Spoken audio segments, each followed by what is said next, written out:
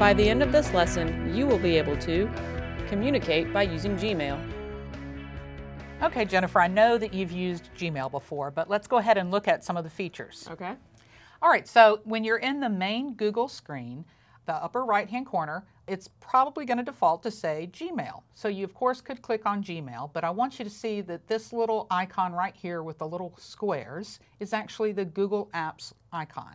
And when you open it, you can see all of the apps that are available, and Gmail is right here. So you could always click on the Gmail or on that icon. And this is the course Gmail that I've set up. Now, you've got one too. I think what would be good is if we can change the theme of yours so that your computer will look different. Okay. So why don't you go ahead and go into Gmail.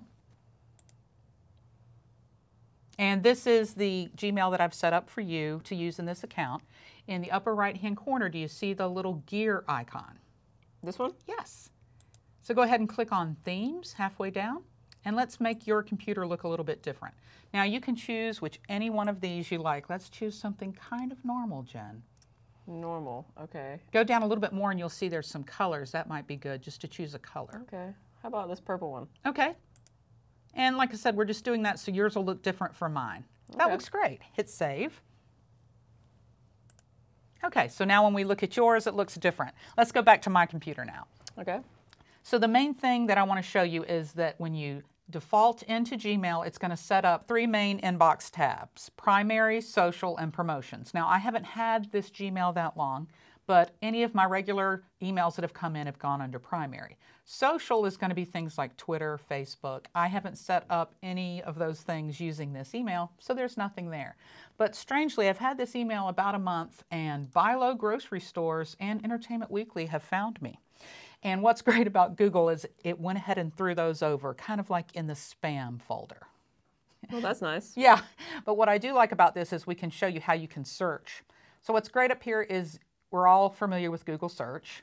You can go up to the top and let's go ahead and search for Buy Low. And click search. It's going to take all of our Buy Low emails and give them to us. Wow. So I could delete them all if I wanted to right now because I get a lot of email from Buy Low. I'm really not sure how they found me.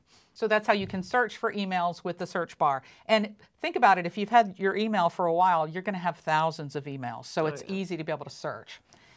So if we go back into the main inbox, now you can add more of these if you want for your favorite clients, your favorite friends. Okay, so I'm going to compose an email and send it to you. There's a big button, Compose, pretty simple. So let's get your email in there. And Gmail allows you to carbon copy and blind carbon copy. Do you know why it's called carbon copy? Not sure. Can you tell me? Well, I can. So back way before you were born, we used to have to write on paper.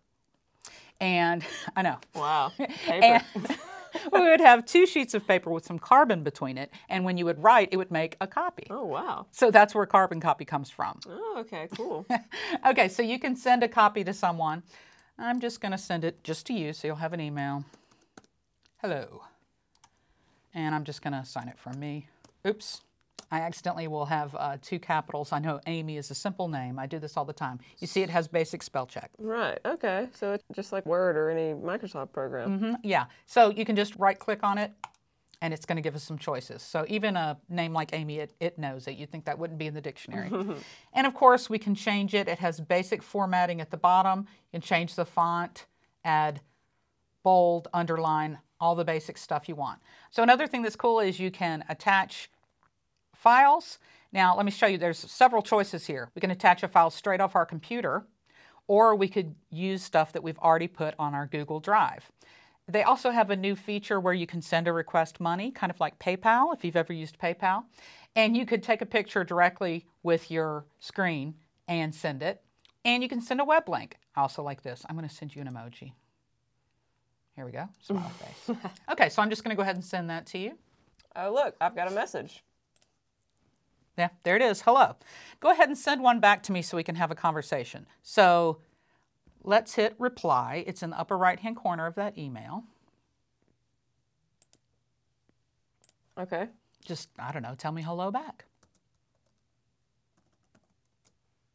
Should I send you an emoji too? Sure. I'll pick the sunglasses guy. Okay. All right. So one of the reasons I wanted to do that is because we've actually created a conversation back and forth. There's 2 emails in this conversation, and you can tell that Gmail is telling us how many. So we could be sending emails back and forth for several days, and I think we do that all the time with people. So it's going to show me the actual conversation when I click on it. Okay. And I think that's really helpful to try to keep things organized, is to have the conversations. Definitely. Okay, another thing I want to show you is that you could star things. Do you see the little star right here? Oh, yeah. So let me star a couple of these for no particular reason, just so that we can sort them. So I've put a star next to these, and when I click on star, so you can see that all the starred emails have all bunched together. It's another way to keep you organized.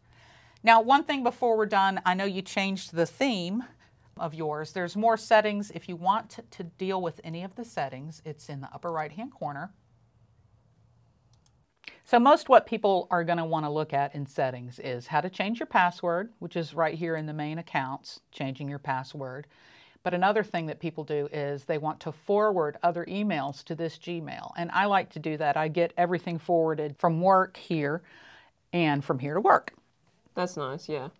So this is where you could forward things. Once again, here's the themes. We changed it.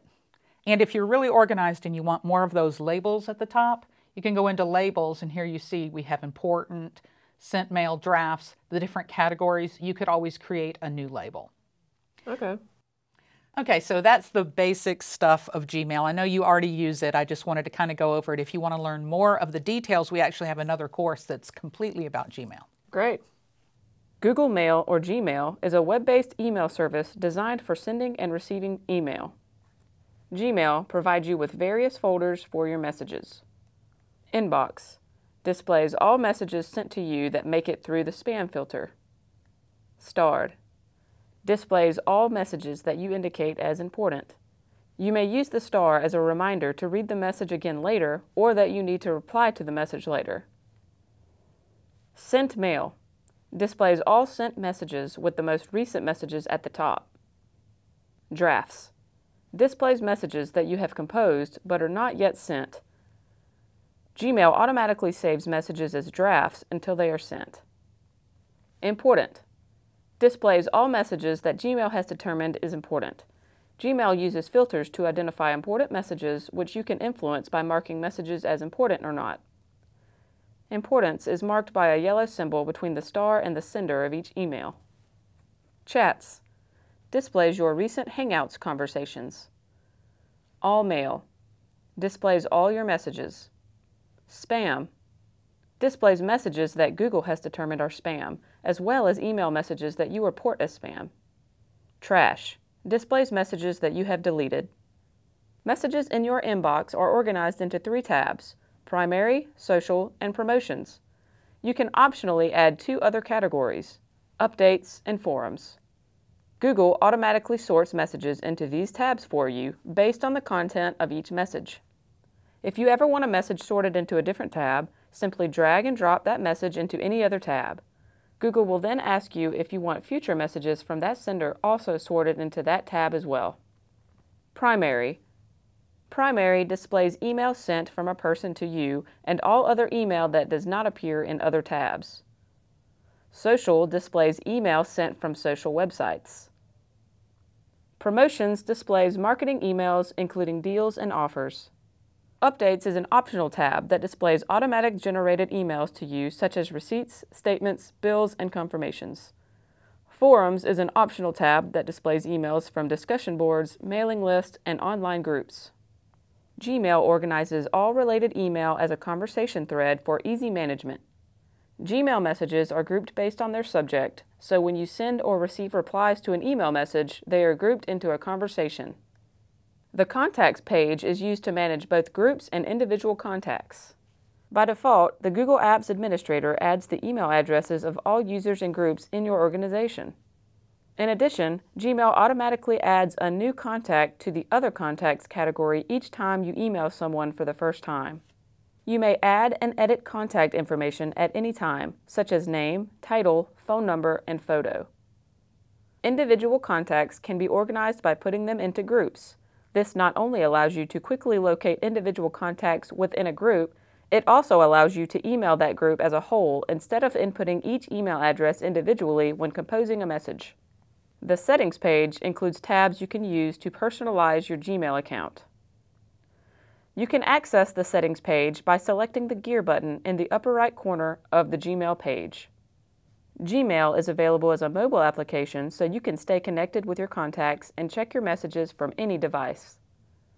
The Gmail mobile app contains many of the same features that its regular app has, with a configuration that is better suited for smaller screens.